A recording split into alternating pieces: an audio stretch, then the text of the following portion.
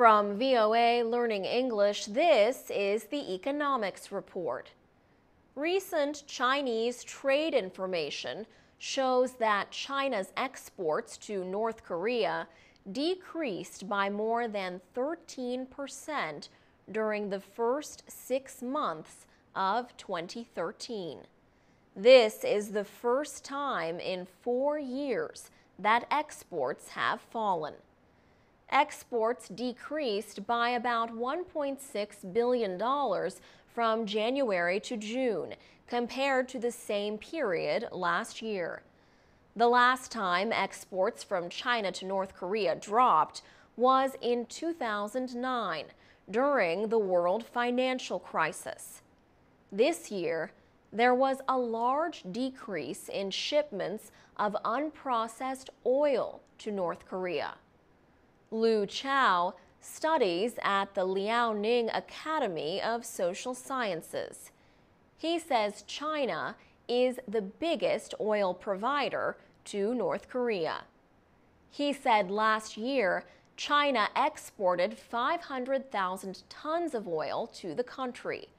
Mr. Lu says China placed trade restrictions on North Korea this year after its third nuclear test.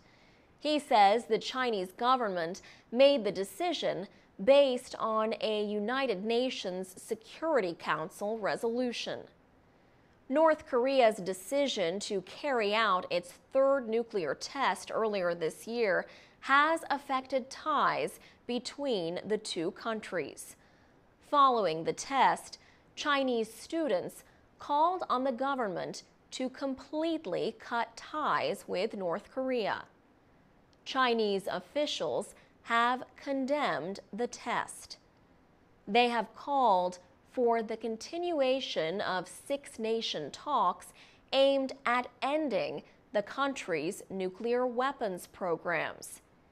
In May, the government-operated People's Bank of China announced it was no longer doing business with North Korea's Foreign Trade Bank. Recently, officials from the United States and South Korea met.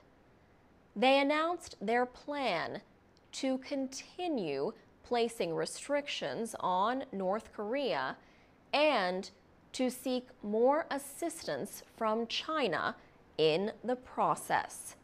For VOA Learning English, I'm Alex Villarreal.